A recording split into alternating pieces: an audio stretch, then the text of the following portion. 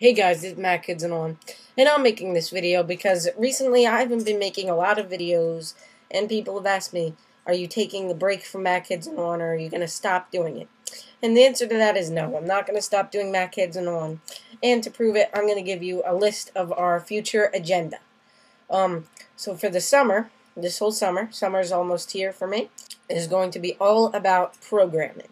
So today I'm going to be showing you how to get Xcode in this video for the summer, and this doesn't mean that I'm not going to have Mac tricks for all those of you who like Mac tricks.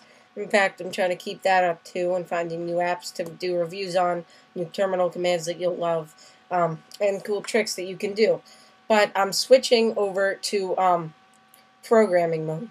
So a bunch of you probably are not very interested in programming, but by the end of the summer I hope that you'll all know how to program, and you'll feel competent making programs for your friends, or finding out how to make more programs. So this summer is not only going to be me teaching you programming, but it's going to be me teaching you the outline of what programming really is and how to learn more programming. So, like I said earlier, I'm going to teach you how to get Xcode right now. So Xcode is the tool on the Mac that you can download for free from Apple that lets you make Mac apps, iPhone apps, Unix apps, all the types of things. So I'll have a link for all the links I use in the description of this video. So here's my screen, and I'm in Safari. So if you go to developer.apple.com/iPhone, and yes, we're downloading the iPhone SDK, which comes with Xcode, because that's what we want to do. So in order to download the iPhone SDK, you just go to this developer.apple.com, then you click the Apple SDK, and now you have to have an Apple ID. So if you use iTunes, you can go into iTunes, and it shows up right here on your iTunes account. It's an email address, so I'm going to type my email address right here. And if you're wondering why there's nothing there, it's because I'm editing it out. So right here, now I'll type my password. Okay, so here's my password and username. So now if you don't have an Apple ID, you can click join now right here, and you'll come up with an Apple ID for yourself. So once you click sign in, there will be a tab at the top of the screen for iPhone SDK 2.2.1. If it is the summer when you're seeing this, there might also be iPhone SDK 3.0.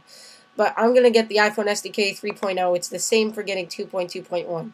So on 2.2.1, where it says developing for the iPhone, right here, here's this, and you can just click download right here, and this will download all of Xcode and all the tools for the Mac and for the iPhone. So I'm just going to be demonstrating with the iPhone SDK 3.0, it's right here. So it'll take a very long time to download, so I'm going to do a cut here while it loads, because it's going to take a very long time.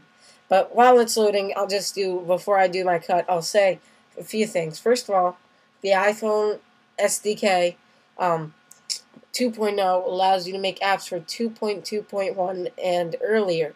So even if you have the 2.2.1 SDK, you can make 2.0 apps, and you can make Mac apps. And the iPhone SDK not only comes with Xcode, it comes with something called GCC, something called Make, a bunch of great tools that you should have anyway that are just great to have. So it is 2.13 gigabytes. That's a huge file.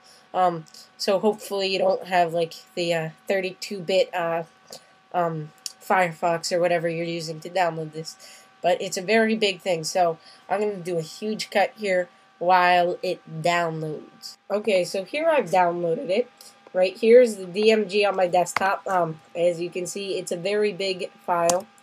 So when I open it up, it's going to mount what's called a disk image. So watch, it's doing this thing. So here's a window that comes up. It's a Finder window actually, but that's irrelevant.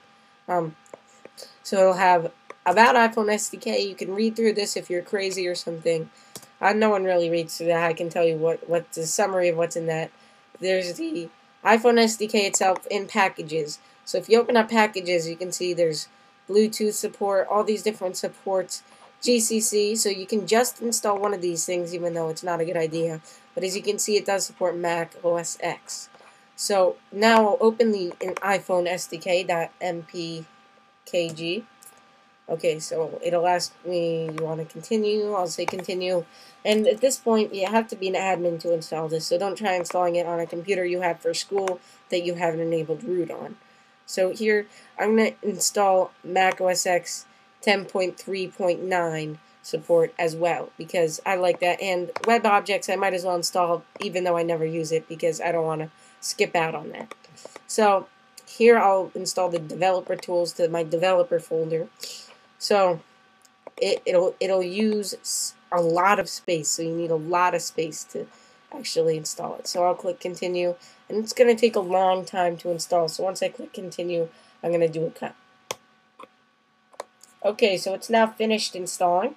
So in order to run Xcode for the first time, and I'll just unmount this now, is you open a new Finder window, you go to Macintosh HD, there should be a new folder there called Developer. So in this folder is a folder called Applications. Inside of that will be everything cool. Xcode, Quartz Composer, Interface Builder, Code. We're going to open up Xcode. So once we have Xcode opened up, and I'll just review what Xcode does. Xcode is actually for compiling apps and writing apps that integrate with Interface Builder. Interface Builder is just for building an interface.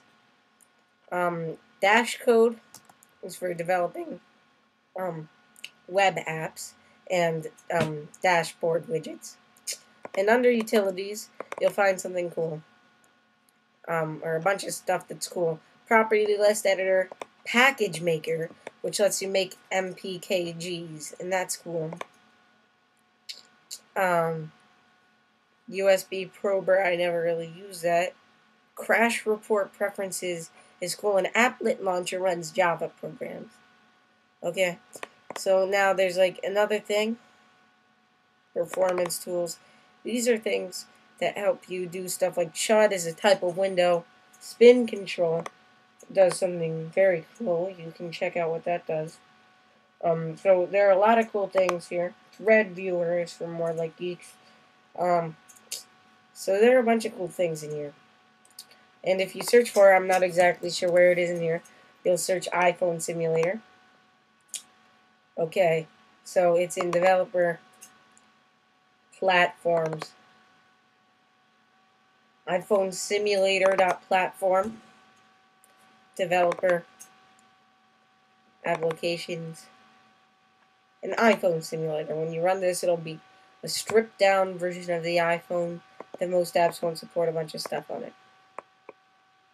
So this is the iPhone Simulator.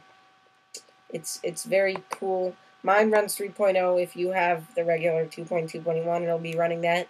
You can set the hardware version to be from any of the versions. You can shake it. You can do everything. So that's the iPhone Simulator.